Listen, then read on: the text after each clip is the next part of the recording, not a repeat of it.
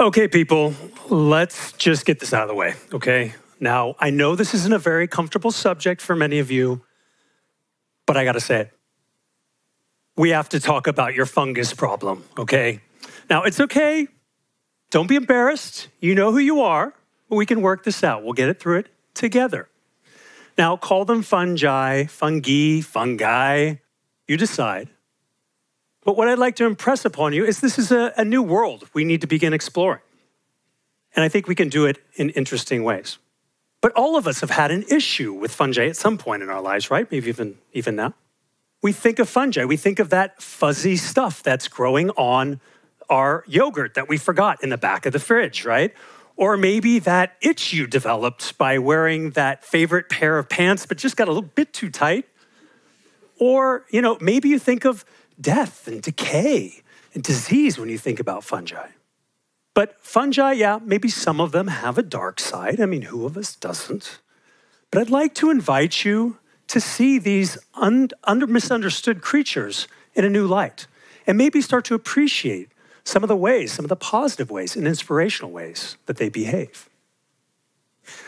So if that mold is breaking bad on that yogurt that you forgot in the back of the fridge again, right? Maybe it's not just rotting and spoiling, but maybe it's taking an act of transformation, of renewal, and of new possibilities. And it's that very act of transformation that's both so central to life on our planet. It has been important for our own history. And maybe for the future, if we can learn from fungi, we might be able to transform ourselves and our societies in ways that are in greater harmony with nature. Now, what do I mean when I say fungi have been important to our past? I'm not talking about that amazing mushroom trip that you took back in university. Though, yeah, that was probably pretty awesome in its own right. What I'm talking about is the way that fungi have been central to the evolution of life on the planet. That virtually all of life has a fungal backstory. Now, think fungi have been on the planet for 1 billion years, 1 billion years or more. And during that time, life was just, the earth was just a rocky, desolate place. There wasn't a lot of life on it. Now, algae would actually escape the waters and come onto land to evolve into land plants, but only by partnering with fungi first as its root system. Soils would begin to form as fungi ate rock and break down to make the nutrients available. So you had this opportunity for new life to spring up.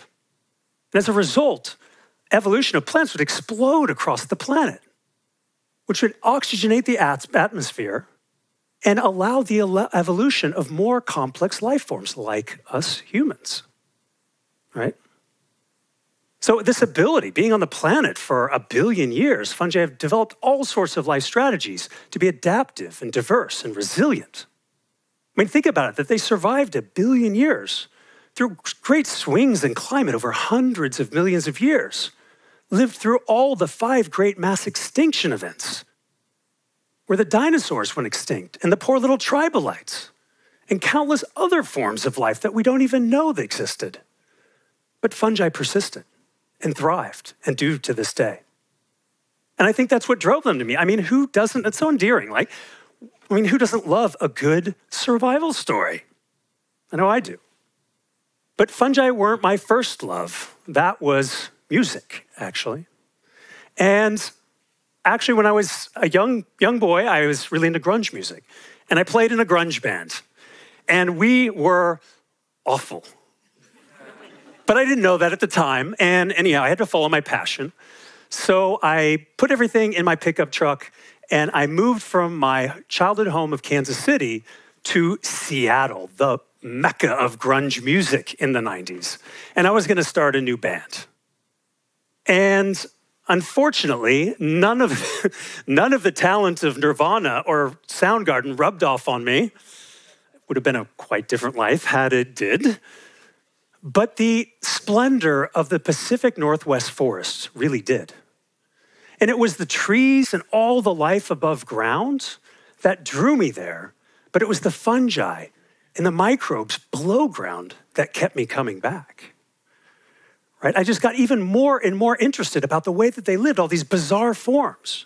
The fact that fungi are literally everywhere. Right now, they're on your skin, in your gut. With every breath you take, you inhale dozens of fungal spores.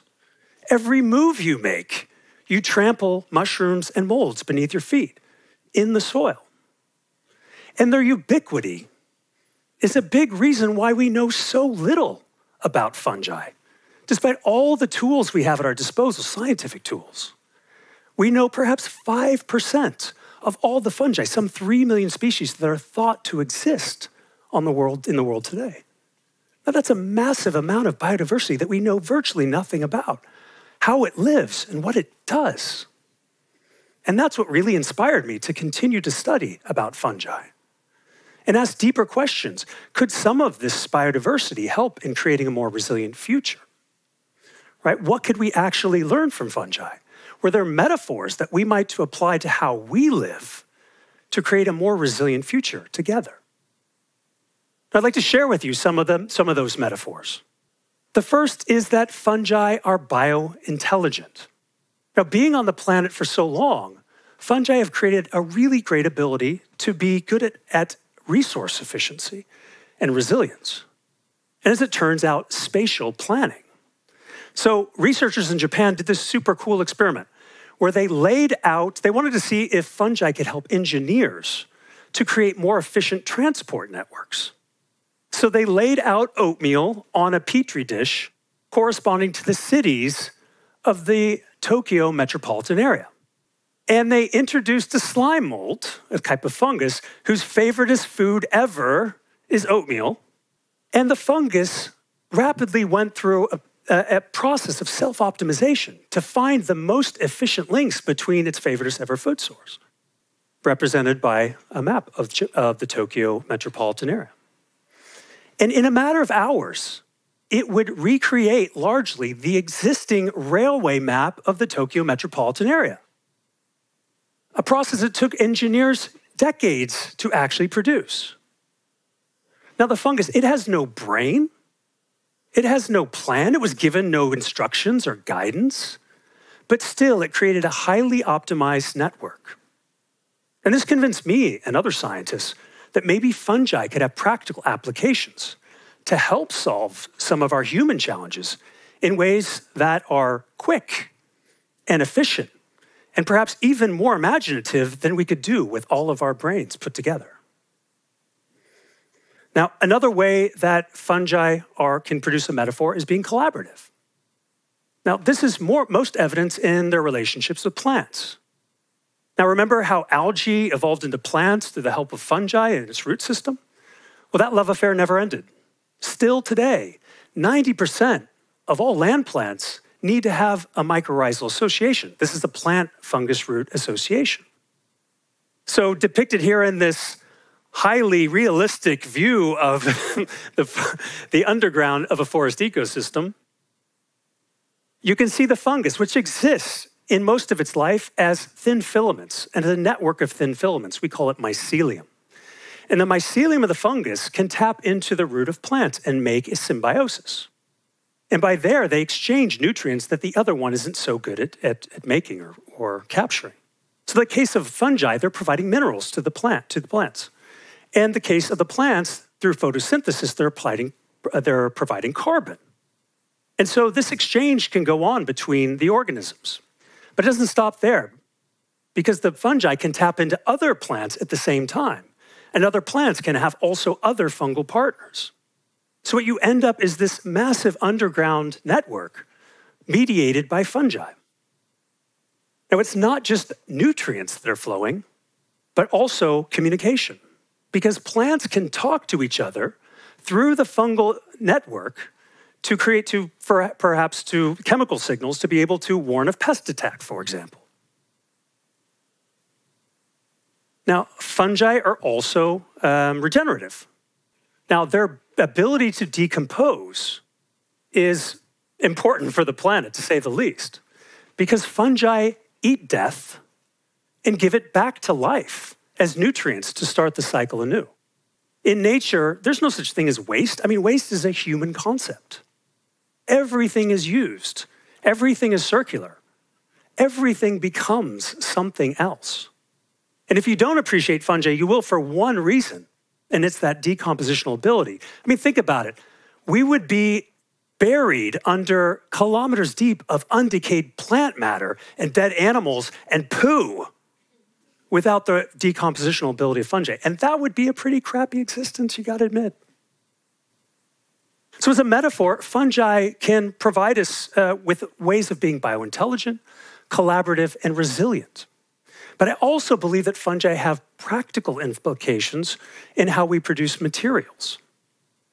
And this is actually my very cool day job as researcher at a fermentation science company here in Oslo that's reimagining a new world of materials, more sustainable materials of everyday products. So let me give you some examples. So one is biomaterials.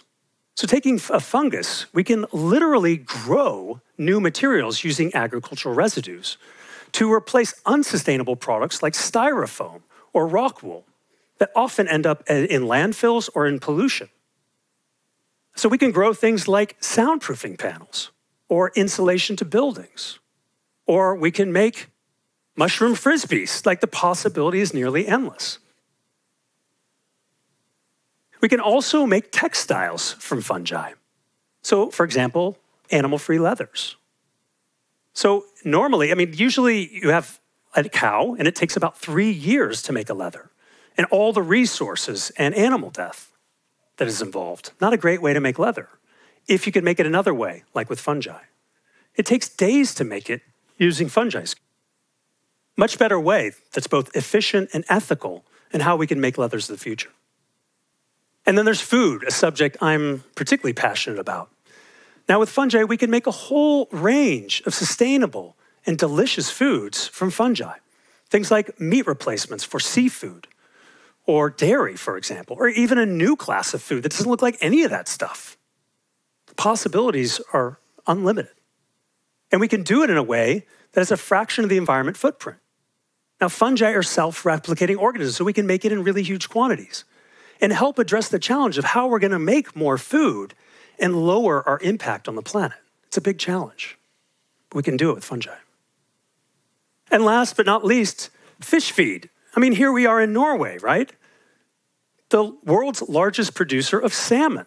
And what do we feed that salmon as proteins? Two things primarily: soy and fish meal, neither of which are sustainable sources of protein for the future because they contribute to overfishing in the oceans and land use patterns that degrade forests and other lands. So we need to come up with more sustainable sources in how we feed our fish. And what if we could do it using fungi to create the proteins to feed those fish? And we could do it in a way that we were using byproducts of food industries as food for our fungus when we grew it. It would be an amazingly sustainable system. And dare I say it, would help in our self-sufficiency. Now, one of the coolest things about being a fungal researcher is with all that diversity out there, probably the coolest thing that fungi can do, we haven't even uncovered yet. The most amazing fungal discoveries are still waiting to be made. But we're only scratching the surface of what we might be able to achieve with the help of fungi.